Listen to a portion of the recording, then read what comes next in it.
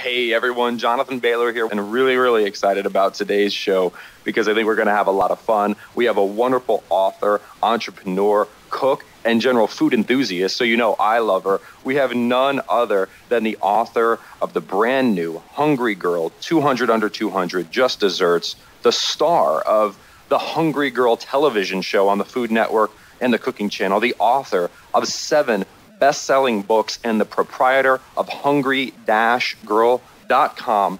Lisa, Lillien, welcome to the show. Hello, Jonathan. Thank you so much. Good to be here. Thank you so much for being here. Exciting times with a brand new book coming out. But Lisa, one thing I wanted to get started with right out the gate is I can imagine some of my listeners might be a little surprised that you're here on the show because, for example, your new book, Hungry Girl, 200 Under 200, Just Desserts, one of those 200s refers to a calorie count. And here on the Smarter Science of Slim, we often focus on food quality. And we talk about how when we eat high-quality, nutrient-dense, satiating foods, that those take care of calorie quantity for us, and counting calories can become a bit irrelevant. However, if people look a little bit deeper into your message, I think they will find that we share more similarities than we have differences. Yeah, I totally agree. I was just going to say, I don't think those two things are mutually exclusive by any stretch of the imagination. And, you know, Hungry Girl, the brand itself, tries to help people seek out foods that are satiating, that are better choices for them, that make them feel fuller. And I think, you know, in my world, calorie counting is part of the equation, though, because unfortunately, a lot of people, even when they're satiated, if they don't pay attention, they take in way too many calories, and that's what causes them to ultimately gain weight. So though it doesn't always have to be the only thing people are thinking about, it should, in my world, be part of what they think about, you know, as part of the big picture. Well, Lisa, I think you hit on two really important points there where you said if we pay attention, that's a very important point, pay attention to what we're doing, eating consciously, and then also that we're full. I mean, your story, if I'm getting this correct here, is that you are not a scientist. You are just an individual who is so constantly impressed by how much delicious food you can eat and still stay slim and trim. And in fact, back in the day, you had struggled with your weight for decades, but then simply eliminated insane starches and sweets, were able to drop a vast amount of weight, and now are just trying to find ways to, again, as your brand is called Hungry Girl, you're not about hunger, but at the same time, we want to be conscious about what we're doing. So how do we find that balance? Well, I think it is all about paying attention to your body and what you're craving and what foods make you feel certain ways when you eat them. I always say that people should try to identify their trigger foods, and that is really what helped me ultimately. And trigger foods are foods that cause you to eat more, cause you to eat uncontrollably. And for everyone, it's a different type of food. I mean, for example, for me, it is starches, it's chips, it's potatoes, it's pasta, it's anything that's very like bread, bagels. For a lot of other people, it's chocolate. I can have one M&M and be satisfied, but I can't have one potato chip. I have to eat the entire bag of potato chips. So once you learn how to sort of avoid the foods that you know are not great for you and the ones that are going to make you overeat to a crazy degree, that is definitely a major step in the right direction. Too often, people are looking to other people to tell them exactly what to eat. And sure enough, anyone who follows a plan that's very specific for a set period of time is going to have success. But I don't really see how that helps you for the long haul. For the long haul, you have to figure out what works for you and make decisions every single day for the rest of your life that are going to affect, you know, you maintaining and, you know, achieving and maintaining a healthy weight. Lisa, I think you hit the nail on the head there when you said it's so focused for each of us to individually find that which works for us. And I also really like your point of, you've talked about this on many media outlets, where there are so often, sometimes individuals can think health and fitness is about deprivation and just completely never, for example, like, oh my gosh, I can never taste anything sweet for the rest of my life, or I can never taste anything that's somewhat like a noodle for the rest of my life. And a lot of your work focuses on how, again, we're not trying to be perfect here, so maybe you have some shirataki noodles, or maybe you use a more sane sweetener such as a xylitol or a stevia, but you don't need to be hungry or be deprived to be healthy, correct? Exactly. I mean, first of all, I swap it up. I am like the swap master. I'm a mad scientist in the kitchen, so I'm always looking for ways that I can satisfy whatever craving I have and do it in a smarter way. But at the same time, I also live by the 80-20 rule, which means sometimes I eat the real stuff. It depends on where I am. I like to take advantage of certain situations. Like I just was in Japan recently, and yeah, did I have ramen? Of course. Like, I'm in Japan, I'm going to have ramen. It's not going to not happen. I had sushi, I ate rice. Typically, I don't eat those things, but every now and then you do. And it is about moderation. And I strongly believe in exercising and moving more and just being very conscious and very, very aware of what is going into your face at all times. I would say you would probably agree with that philosophy. Oh, absolutely. Well, and I think you hit on another key point there when you mentioned you were in Japan. And because you're in Japan, you enjoyed some ramen. And that's much different than I'm at Walmart and I'm going to buy some 19-cent ramen. Like you were in a situation where you had this amazing opportunity and it was a celebration and you enjoyed it. It wasn't in the office, oh, there's some cookies sitting there, I'm just going to grab one every time I walk by. It was a very conscious action. Yeah, you're so right. I think that's the biggest problem. I feel like, I had dinner with a friend a few weeks ago and we went to this beautiful seafood restaurant that had a lot of fresh grilled fish. The only thing on the menu that was like a terrible choice was the fish and chips. Everything else was like, you could get it grilled. There were all kinds of salsas and nice light sauces. And she just ordered the fish and chips. And that's the person that's going to reach for the 19-cent ramen and the cookies in the office. You have to be accountable for your actions. And that's the bottom line. And Lisa, I think that the key thing to keep in mind here is that there's different kinds of people. Like one of the reasons I like your work and your message is that I too am a volume eater, something that you talk about so well, where there are some individuals who can just not eat very much and that's okay with them, or they don't need to eat a lot of food. Like they could eat something that was a little bit more dense just because they don't crave volume. For me, I just need a lot of food. Like I need volume, and it sounds like you're the same. I am the same. I that's why I like to find things I can eat large amounts of. I mean, I don't eat like a crazy person. I'm not like Joey Chestnut or anything, but it's important to eat big portions. And I know we're always told portion control, and it's a good message, but it's not reality for a lot of people. And a lot of people, if something seems too extreme for them, they tune it out. Mm-hmm. And I don't want people to tune out my message. And that's why I think of Hungry Girl as like a stepping stone. If the world is eating fast food, bad food, and they're extremely overweight, and 90 or whatever percent of our country is acting that way, and only like, I don't know, 0.001% are the like extreme eaters that are totally clean and doing everything like by the book. The reality is most people can fit somewhere in the middle. And I want Hungry Girl to help get people over to the other side and closer to being perfect. Most people, including myself, will never be perfect, but there's a middle ground. It's not one or the other. And I think like the dessert book, the new dessert book is a great example of that, where I do use some packaged foods and I do use ingredients that some people might say are not healthy, quote unquote, but it's certainly better to have a 200-calorie, small, reasonable, low-calorie, low-fat dessert than to go to the Cheesecake Factory and eat a slice of cheesecake that has 1,750 calories. So, Well, and I think it gets back to your message of understanding what each of us individually needs, because I can imagine sometimes what individuals, and I would not agree that this is the right approach for them to take with you, which would be a criticism, is saying that if I even do this 200-calorie smarter dessert, well, that's going to be a trigger that is going to force me to do something worse than that. But I think your message is not that. Your message is, if you are that individual, then you need to take a different route. Like, don't use this as the trigger food that's going to make you go crazy. Use this as the swap that will prevent you from going crazy. Because I think there's two different types of people there. There's people who, if you say just don't do anything, they'll do it for a week, and then they'll go bananas and go completely off the ranch. And if those people have something to tide them over, they can hang on to that sanity and not go bananas, but that's not everyone, right?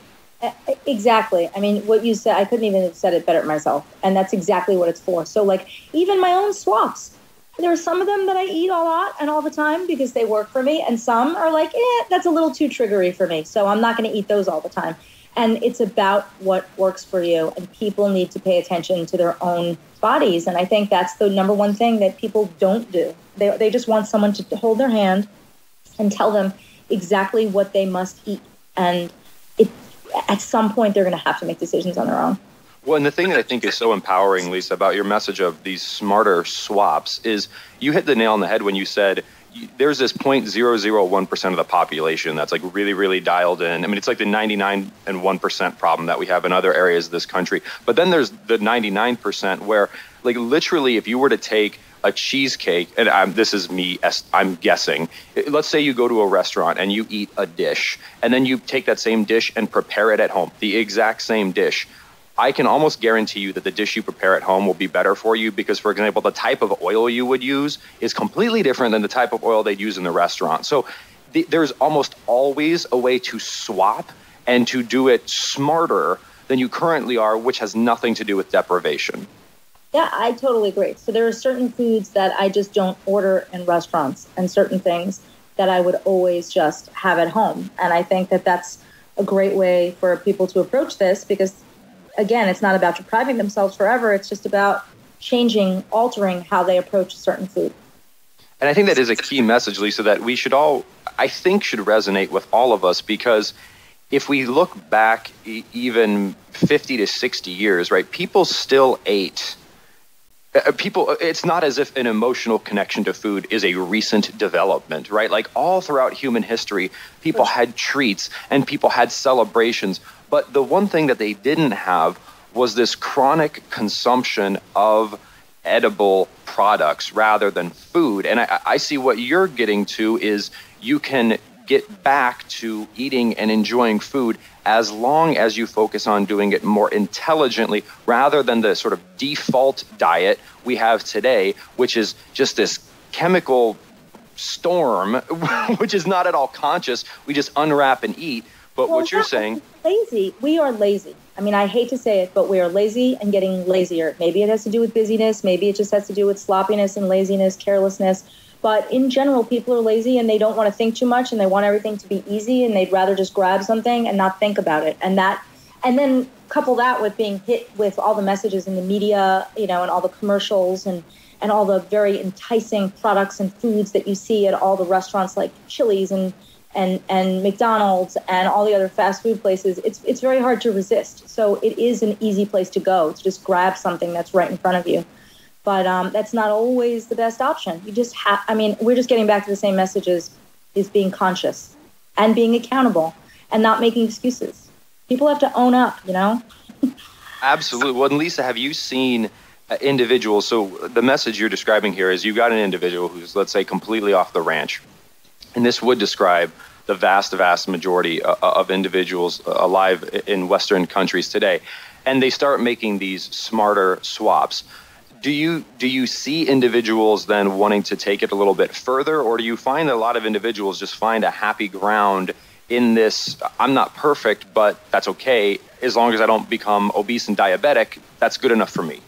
I see both, actually, and both impress me and make me happy. There are plenty of people that say to me, you know what, I started using your recipes and I love what you do, but I took it a little further and now I won't use any artificial sweeteners. And I won't, I'm totally eating clean now and I don't eat anything from a package. And I love that. I love that so much. And I actually, even, with Hungry Girl recipes, whenever possible, try to focus on using fresh vegetables and fruits and lean meats and, lean dairy. And I know that it's just, if I use some of the packaged stuff or some of the recipes, it's going to help a lot of people and they might end up using that forever and ever. And some people might just move on and never use it again. I mean, personally, in my life, I don't eat a ton of packaged foods. I eat kind of boring. I eat a lot of fish. I eat lean meats. I eat tons of fruit. I love vegetables and salads. I don't eat tons of the other stuff, but I eat some of it. I eat a bar every now and then. I will, obviously have Hungry Girl recipes, but wherever people go with the knowledge that they learn, as long as it's a better place than they started from, I'm happy. Oh, exactly. And as long as it's making them happy, I think so often we get so, when I say we, I mean just individuals out there spreading any message of health and wellness, we can sometimes get trapped in focusing on the means rather than the ends, right? The ends is an individual who is able to give back to society all the gifts that they've been given and are happy and feel emotionally fulfilled and are contributing wonders to the world as we are all intended to do. And there's different ways for people to achieve that. I'm sure for some people, I mean, actually statistics show that for 4.6% of the population, portion control works really, really well. Like, so they can just eat whatever they want as long as they eat 1,200 calories of it, and that works for them. And I'm sure there's another 5% of the population that might work doing something else, and another 5% that works doing something else. What matters is that it works, right? Right. Wow, 4.6%. I didn't realize it was even that low, but that does not surprise me. That's amazing. But yeah, I know I have friends, we all have friends. They have one bite of cheesecake and they're happy. And I'm like, oh God. I'm not even a sweets person, but it's very hard for me. Again, the only thing I can do that with is an M&M. I'm not a chocoholic. But even desserts, it's hard to take one bite of anything and be satisfied. So, I totally hear what you're saying, and you are correct. And Lisa, what are your thoughts on, we see today, there's this trump that food manufacturers have up their sleeve, which is serving sizes. And as we've seen from these 100-calorie snack packs, you could literally take anything and call it a low-calorie treat if you just shrink the serving size to be small enough. How do we defend ourselves against that? I know. I find that annoying because I think early on they really took care and they tried so hard to find things that they could give decent serving sizes of, and then they just got lazy and they said, oh, here's a 100-calorie brownie, and it's like the size of your pinky. And I don't love that. So again, people have to pay attention to what they're getting. And then I always talk about foods being good bang for your calorie buck. My favorite 100-calorie pack is broccoli coleslaw because it's like a tremendous package of vegetables that you can basically make a huge entree with. And it's 100 calories. So, 100 calories looks very different depending on what the food is. And people need to just pay attention and see if it seems like a good deal. And again, that's such a key thing for us to focus on, which is it working for you? I know there's going to be listeners out there that are going to listen to this podcast and say, well, what about bacon? Like, we love bacon and we love enjoying whole food natural fats, and that's absolutely true. But let's be very clear here that there are some individuals out there, for example, that really like the taste of fats. And we're going to have a different strategy for those people than for people who may really, really actually prefer the taste of sweets. And how do you address in your world those two distinct types of people, Lisa? Well, since I don't often tell people exactly what to eat and I give them ideas, but I tell them to be more aware of what they should and shouldn't be eating based on what works for them. I think that you're right. Some people are bacon lovers or avocado lovers, or they love nuts and they're fat cravers. I happen to be one of those people, but if I have the avocado, if I have the bacon, I'm not having it with mayo. I'm not having it with fatty dressing. It's about giving and taking. And people used to make fun of people who ordered French fries and a Diet Coke, or I'll have a club soda and a giant hamburger. I feel like you save where you can, and you're not going to deprive yourself of everything that you want for the rest of your life. So you have to find a way to work it in a smart way that works for you. And Lisa, that you're certainly not alone there. My father works in addictions counseling, and there is, of course, if someone has a problem with drugs, where we want to get them in an ideal world is to not use drugs anymore. But we're even talking about drugs such as like nicotine and alcohol. But there's also another world where if you have an individual that smokes 3 packs of cigarettes a day and you can get them down to smoking a few cigarettes per day, anyone who says that isn't a win, I will go on record as saying is a fool, because you have clearly reduced the damage. It's damage minimization, right? It's true. But, the thing about like addiction to alcohol and nicotine and things of that nature is you can definitely live without having those things at all. And you really obviously can't live without having food at all. So it's much harder for food addicts than it is for even, people who are addicted to drugs, I think. But I do think it's a win. 3 cigarettes are better than 30 or 40.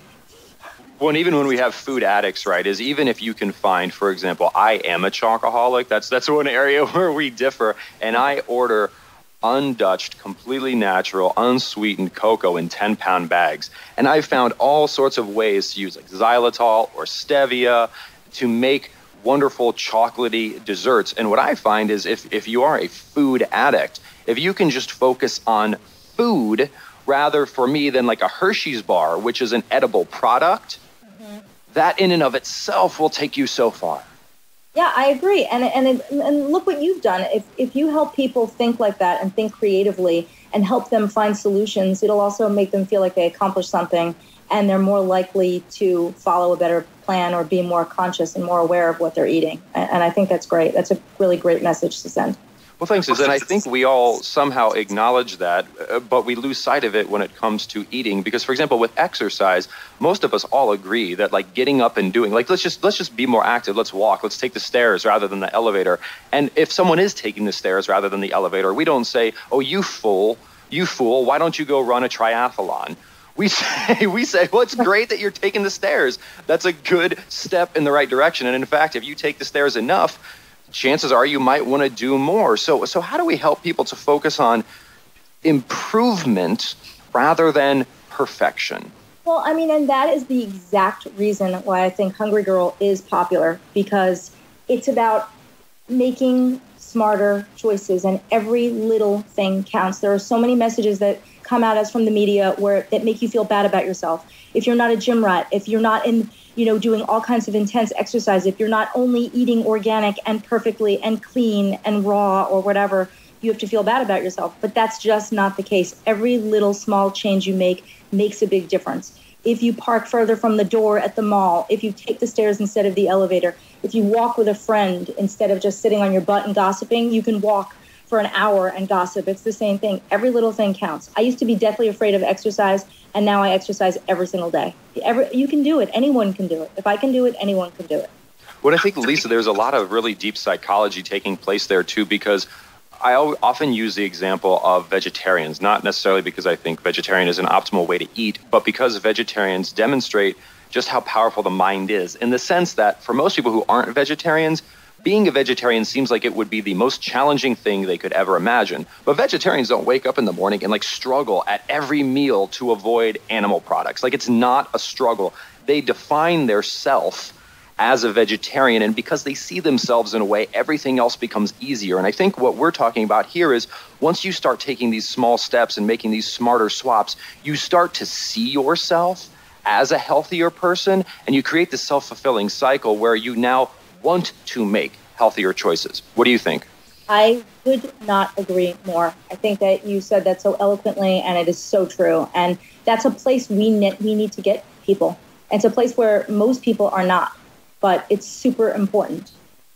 And the key thing I think we're hitting on with all of this is the easiest way to do that. And I actually really, really like this message. I'm getting goosebumps from our conversation here, because I think what we're hitting on so many good truth nuggets is all throughout the day. And let's just not use this for food and exercise. I think it was Socrates or Aristotle that said the unexamined life is not worth living. Let's make sure that everything we do is something we do intentionally and is something we think about, and we say, what are the consequences of this going to be? And the more we can do that, the more we can live consciously, eat consciously, and move consciously.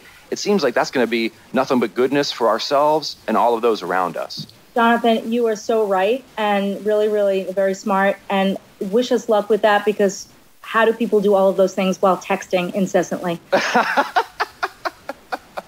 That's the real question. Oh, you're like, come back to the real world. Live consciously in the real world rather than in the digital world. It's so true. It's so true. I mean, we're all guilty of it too, but it's important to be able to live in both worlds.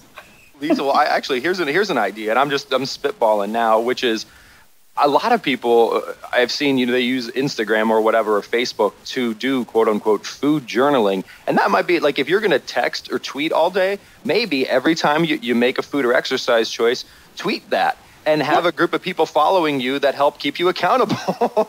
Absolutely. I've seen that, and I used to joke about it, and it helps. I mean, it definitely helps. I always just say, if you write things down, you don't need a fancy food journal. So if you write it down, and that could be by tweeting it or texting it or just scribbling it on a piece of paper, if you write things down, you're more accountable. I mean, because people are in denial about what they're eating and they don't pay attention to it. But if you have to like document it somehow, there's a really good chance you're not going to eat everything that you would have eaten otherwise.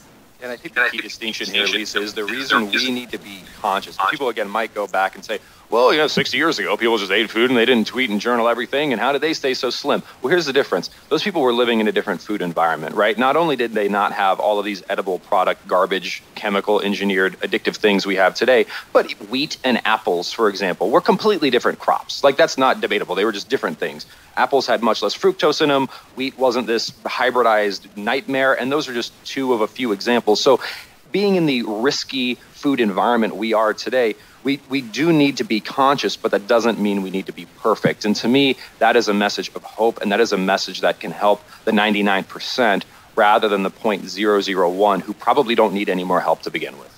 Yep, you said it. I don't even need to add anything to that. Lisa, well, I love it. Well, thank you so much for all that you do to help. One, also keep this light and keep this fun, because health should be light and health should be fun. And folks, if you want to learn more about Lisa, certainly there's no shortage of information out there. She's been doing this for quite some time on quite a national scale. And her brand new book is Hungry Girl, 200 Under 200, Just Desserts, a great resource for those looking to do better, but not necessarily too concerned about being perfect. And of course, check out her wonderful website, hungry-girl.com. Lisa, did I miss anything, and what's next for you? No, just that people can, I guess, sign up for the daily emails, which I've been sending now. Now they go to over 1.2 million people every single day. And that's, the heart and soul of what Hungry Girl is. So it's a daily reminder that people can and should be making smart choices, and more books on the way, and just more fun Hungry Girl stuff. I love it. I love it. Well, stay hungry, Lisa. Really, really good talking to you. Thank you so much, Jonathan. Thank you, Lisa. And listeners, I hope you enjoyed our conversation today as much as I did. And remember, this week and every week after, eat more and exercise less, but do that smarter.